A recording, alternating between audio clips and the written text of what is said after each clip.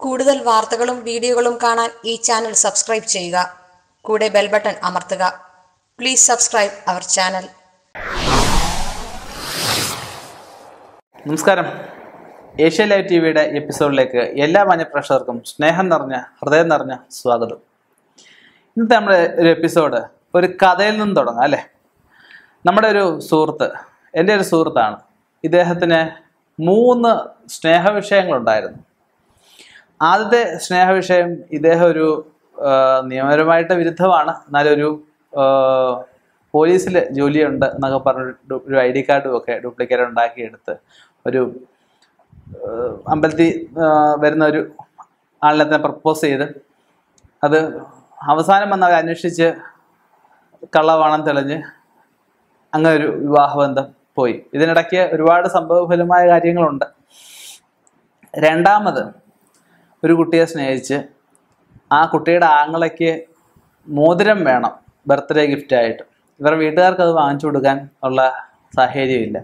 ഇദ്ദേഹത്തിൻ്റെ സ്വന്തം മോതിരം ഊരിക്കൊടുത്ത് അവരെ വലിയ കാര്യമായിട്ട് കൊണ്ടുകിടന്ന് കടം മേടിച്ച് ഇവരെ യാത്രകൾ കൊണ്ടുപോവുകയും ഒരുപാട് ട്രിപ്പുകളും അങ്ങനെ ഇങ്ങനെയെല്ലാം ഒരുപാട് സ്നേഹിച്ച് ഇവരുടെ വീട്ടുകാരെ കൂടി ഏറ്റെടുത്ത് കൊണ്ടു നടന്നു.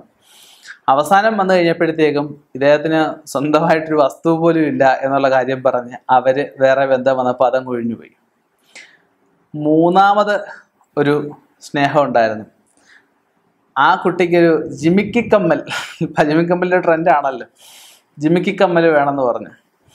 അവസാനം ഇദ്ദേഹം നോക്കിയിട്ട് മേടിച്ചു കൊടുക്കാൻ മാർഗമില്ല. അച്ഛൻ മരിച്ചു പോയതാ. അമ്മയുടെ അടുത്ത് അമ്മയോട് ചോദിച്ചു, അമ്മയുടെ കമ്മൽ ഞാനാവോ സ്നേഹിക്കുന്ന കുട്ടിക്ക് കൊടുക്കാനാ.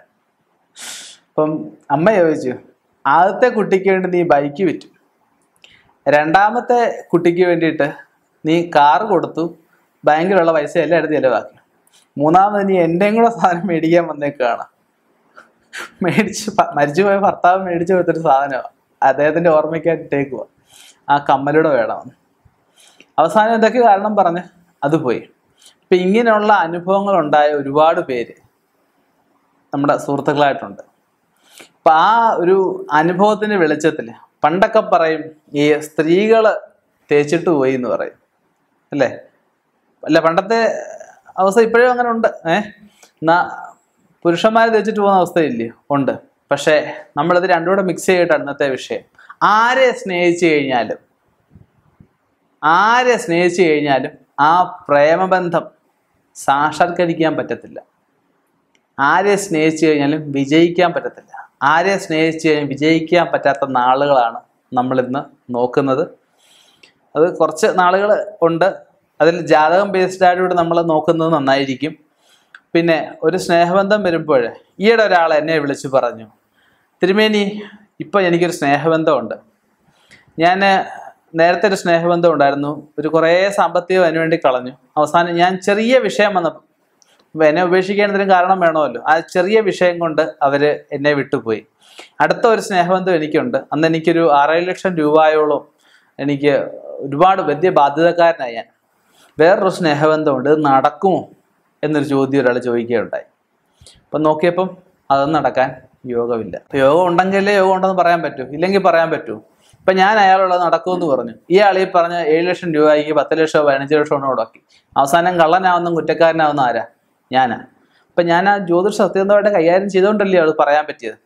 പുള്ളിക്ക് ആ അവസ്ഥ ഉണ്ടായി കഴിഞ്ഞാൽ എന്നെ വിളിച്ചു, തിരുമേനി പറഞ്ഞ 100% ശരിയാണെന്ന് പറഞ്ഞു. അപ്പം ആരെ സ്നേഹിച്ചാലും വിജയിക്കാൻ സാധ്യതയില്ലാത്ത കുറച്ച് നാളുകാരുണ്ട്. ആരൊക്കെയാണെന്ന് നോക്കാം. സ്ത്രീയും പുരുഷനും വരാം കേട്ടോ. ഭരണി, രോഹിണി, പുണർദം, പൂയം, ചിത്തിര, തിരുവാതിര, ചോതി, ചതയം, തൃക്കേട്ട, മൂലം, പൂരുട്ടാതി. ഈ നക്ഷത്രക്കാർക്ക് വിവാഹം ബന്ധം വരെ വന്ന സ്നേഹബന്ധങ്ങളിൽ മുടങ്ങിപ്പോയി എന്ന് വരാം. വിവാഹം നടന്നതും കാണും കേട്ടോ, ഇല്ലെന്ന് ഞാൻ പറയുന്നില്ല. പക്ഷെ ഭൂരിഭാഗവും ഒരു കൂട്ടം ആൾക്കാർ നമ്മൾ എടുക്കുമ്പോൾ ഏറ്റവും കൂടുതൽ എന്താണ്, ഏറ്റവും കൂടുതലായിട്ടുള്ള നാളുകാരാണ് ഞാൻ പറയുന്നത്. 27 നാളുകാരും അങ്ങനെയാണെന്ന് ഞാൻ പറയുന്നില്ല. പക്ഷെ ഈ നാളുകളിൽ ഇങ്ങനെയൊക്കെ ഈ കെണികളിൽ ചെന്ന് പെട്ട് പ്രയാസം, ചിലപ്പോൾ കയ്യോ കാലോ മുറിച്ചോ, ചിലപ്പോൾ കെട്ടി തൂങ്ങിച്ചാ, ചിലപ്പോൾ ഈ വെള്ളത്തിൽ ചാടാൻ ഒക്കെ പോയിന്ന് വരും. അപ്പം അങ്ങനെയൊക്കെ ചാടുന്നത് ശുദ്ധ മണ്ടന്മാരും ശുദ്ധ മണ്ടികളുമാണെന്ന് ഞാൻ പറയത്തുള്ളൂ. ഒരു സ്നേഹബന്ധം പോയി എന്ന് പറഞ്ഞ് അവനവൻ്റെ ജീവിതം അവനവൻ്റെ ജീവിതം നഷ്ടപ്പെടുമ്പോൾ വീട്ടുകാർക്ക് അതിൻ്റെ വിഷയം. ആ കുട്ടിക്ക് എന്തെങ്കിലും പറ്റിയോ? ഇപ്പം പെണ്ണാണ് തേച്ചിട്ട് പോകുന്നത് വെച്ചു, പെണ്ണെന്തെങ്കിലും പറ്റിയോ? ഒന്നും പറ്റിയിട്ടില്ല. പയ്യന്മാരാണെങ്കിലോ അവർക്ക് എന്തോ പറ്റി? ഇല വന്ന് മുള്ള വീണാലും മുള്ള വന്ന് ഇല വീണാലും പണ്ടുള്ളവർ പറയും ഇലയ്ക്ക് ആവശ്യം. ഇപ്പം അങ്ങനെയൊന്നും ഇല്ല. സ്നേഹം നടന്നാൽ വിവാഹത്തിന് മുമ്പുള്ള സ്നേഹമല്ലേ, പോട്ടെന്ന് വെക്കും. എന്നുവെച്ച് നമ്മൾ അറിഞ്ഞുകൊണ്ട് ചെന്ന് ചാടി കുഴി വീണിട്ട് പൈസ എത്ര ആയാലും 1 രൂപയെങ്കിൽ 1 രൂപ കഷ്ടപ്പെടുണ്ടാക്കുന്നതല്ലേ. സമയങ്ങളായാലും ഒരാളെ എനിക്കറിയാം, പുള്ളിക്കാരന് സ്ഥലമൊന്നും പറയുന്നില്ല, വളരെ ദൂരെ ഒരു 45 കിലോമീറ്റർ അപ്പുറം ഗവൺമെൻറ് ജോലി ചെയ്യുന്ന ഒരാളാണ്.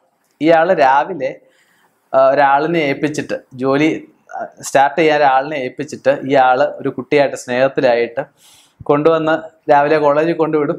വൈകിട്ട് അവിടുന്ന് ഓഫീസിൽ നിന്ന് നേരത്തെ ഇറങ്ങിയിട്ട് ഇവിടെ വന്ന് തിരിച്ച് വിളിച്ചുകൊണ്ട് വന്ന് വലിയ കടകളിലൊക്കെ 5 സ്റ്റാർ ഹോട്ടലിലൊക്കെ ഫുഡ് വാങ്ങിച്ചു കൊടുക്കുന്നു. ഈ ആളിന് അവസാനം സ്വന്തം വണ്ടി പോലും വിറ്റ് ഈ ഫുഡും വാങ്ങിച്ചു കൊടുത്ത് അവസാനം പഠിച്ചു കഴിഞ്ഞിട്ട് അവനവൻ കഷ്ടപ്പെട്ടുണ്ടാക്കിയ കാശ് കൊണ്ട് ജോലിക്ക് വരെ കയറ്റി. ജോലിക്ക് കയറി കഴിയുമ്പോഴത്തെ ആളുടെ വിധമൊക്കെ അങ്ങ് മാറി. അപ്പം അങ്ങനെയുള്ള ഒരുപാട് അവസ്ഥകൾ ഒരുപാട് പേരുടെ ജീവിതത്തിൽ കാണുന്നുണ്ട്.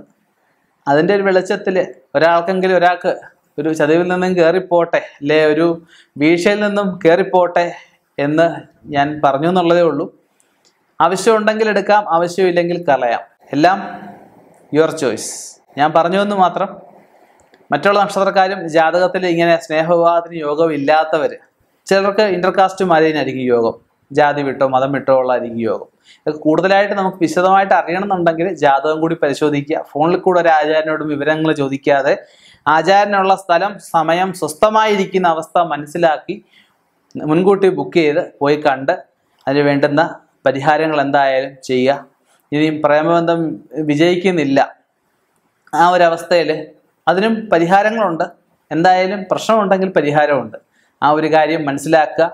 ഇനിയും ഇതുപോലെയുള്ള വിഷയങ്ങളുമായി, വ്യത്യസ്തമായ വിഷയങ്ങളും 4 ആൾക്ക് ഉപകാരപ്പെടുന്ന വ്യത്യസ്തമായ കാര്യങ്ങളുമായി കണ്ടുമുട്ടാം എന്ന ശുഭപ്രതീക്ഷയിൽ നിർത്തുന്നു. നന്ദി, നമസ്കാരം.